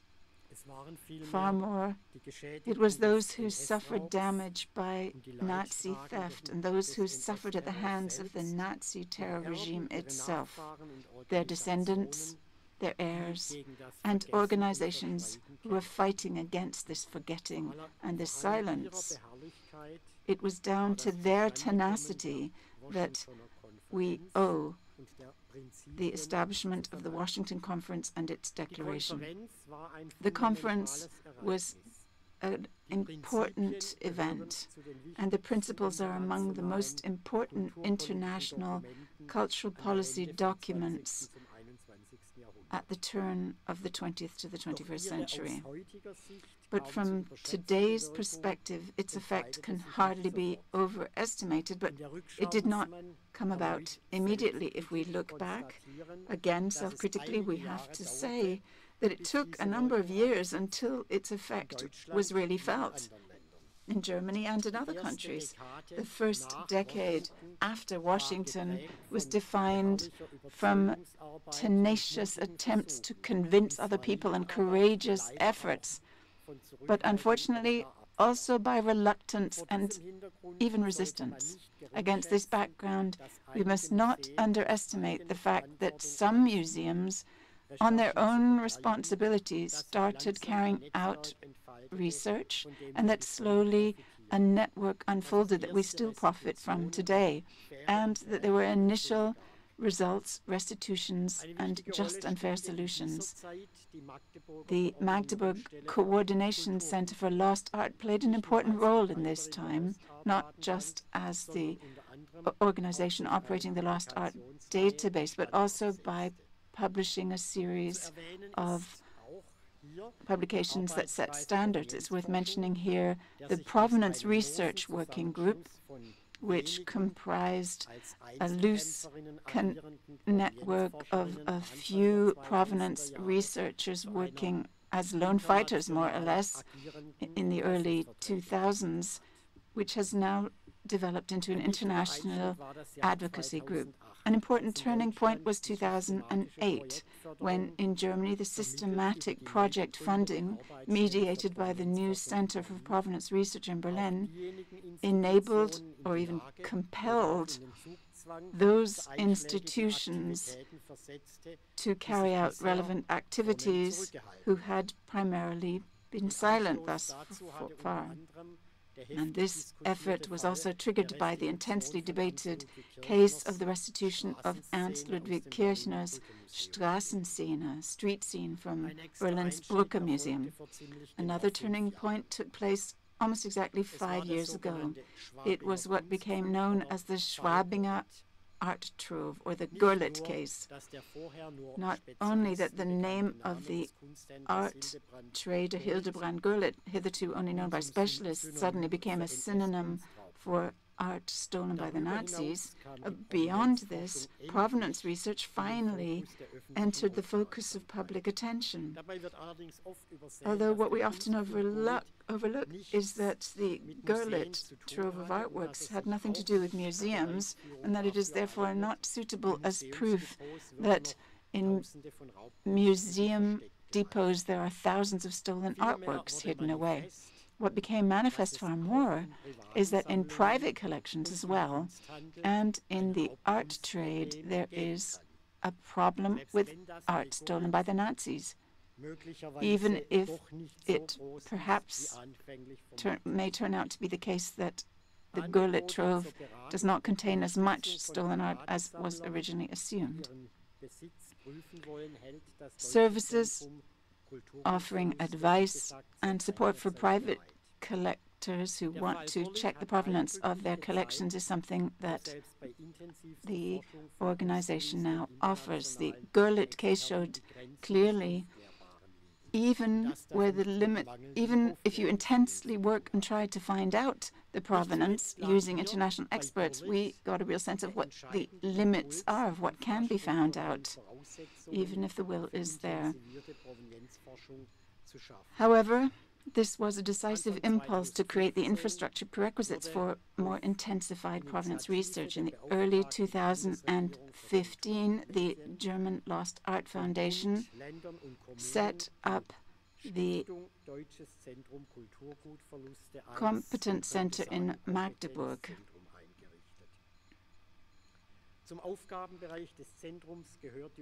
Within its sphere of expertise was maintaining the lostart.de database, which has proved to be a tool that is used internationally and is indeed crucial in this area. And it works on the assumption of voluntary use and access. But we do get criticism about this, for example, from art dealers who would like to have stricter listing criteria, for example, by heirs of people who have had art stolen from them. Well, the German Lost Art Foundation carries out a plausibility check for every report, but for obvious reasons it is not in a position to take on a complete, in-depth research for every artwork. A decision by a court of last resort, the Federal Administrative Court, confirmed the view of the Lost Art Foundation on the character of the database. www.lostart.de remains, very much in the spirit of the Washington Declaration, a low-threshold instrument to solve Nazi-stolen art crimes. And for 18 years now, it has been continuously further developed and adapted to the fast-changing conditions, particularly digitization. In addition, the German Lost Art Foundation is working intensely on a research database, which not only makes the results of the funded projects in Germany transparent, but also is open for other data and will be linkable to other databases. In a nutshell, a key aid for all who carry out provenance research.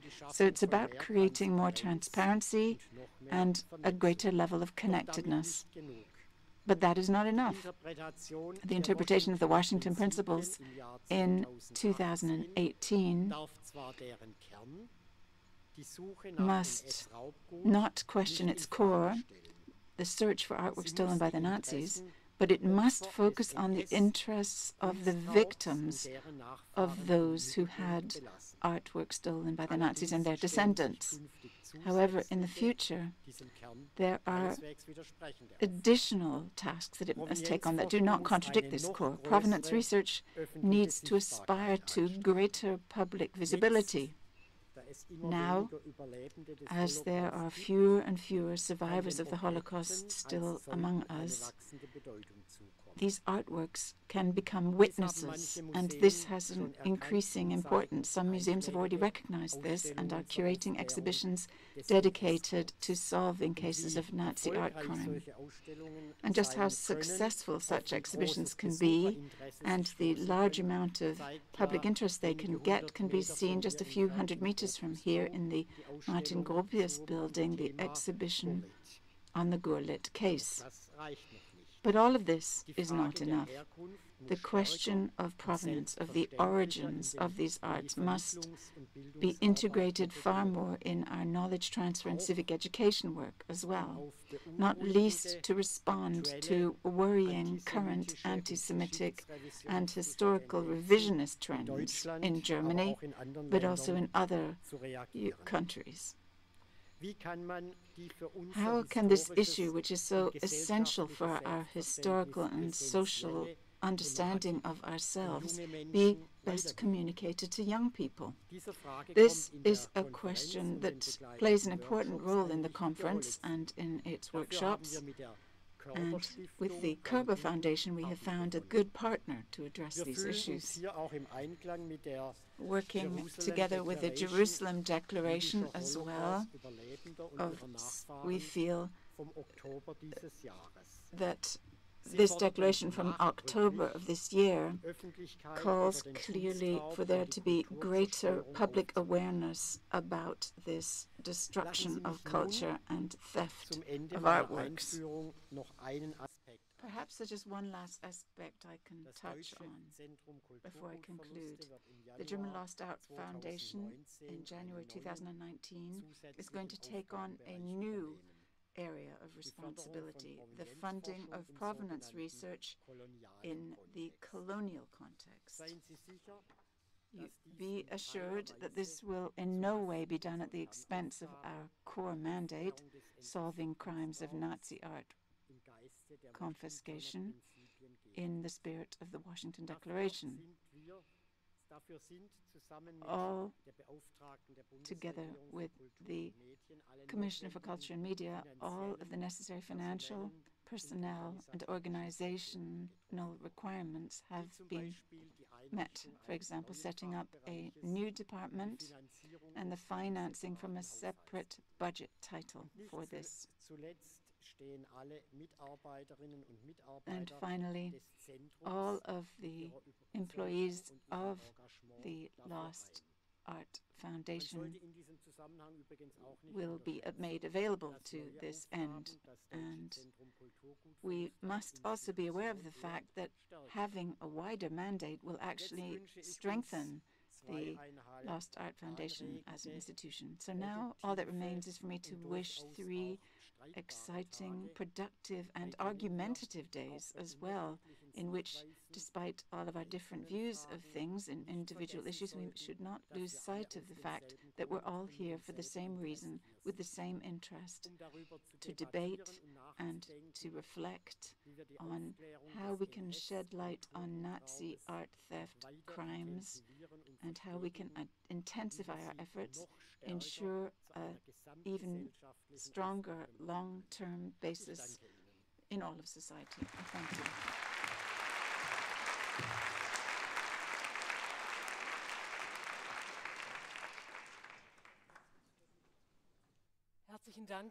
Thank you very much, Gilbert Lupfer. And so that we can continue with our debate refreshed, we will now take lunch down in the restaurant and in the Hirschfeld bar. And I'd like to ask you to be back here at 2:30, where we will be listening to Bénédicte Savoy's talk.